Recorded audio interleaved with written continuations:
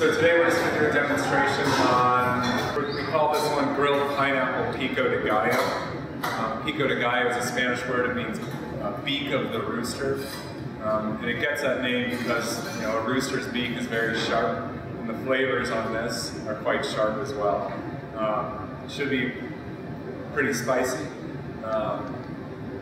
and, you know, really vibrant flavors from the pineapple, chilies, and the coriander leaf.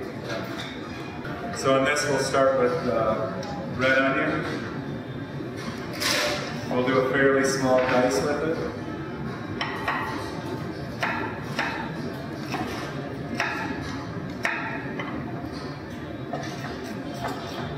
Just like that. It doesn't need to be super fine here. So we had taken this is fresh pineapple. We had skinned it and then just put it on the grill.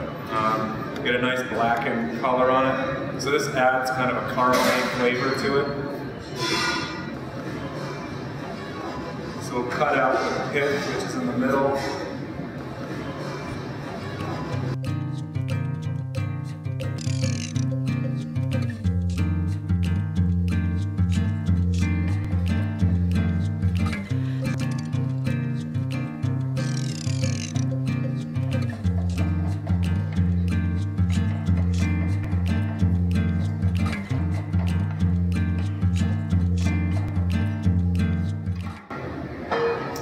Mixing bowl, add back the onions.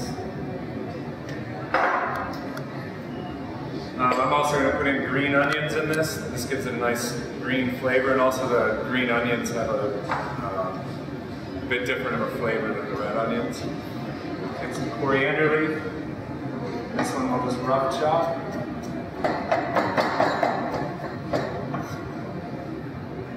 Again, I'll put in 5 chilies into this one. So the pico de gallo should be quite spicy.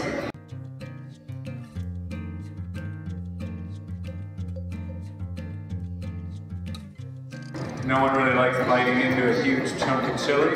Kind of overtake the flavors of everything else. Just like that. Pop it in. A little garlic.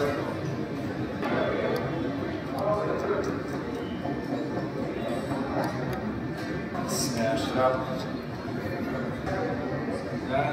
Slide that in. Some salt, black pepper, and some lime juice.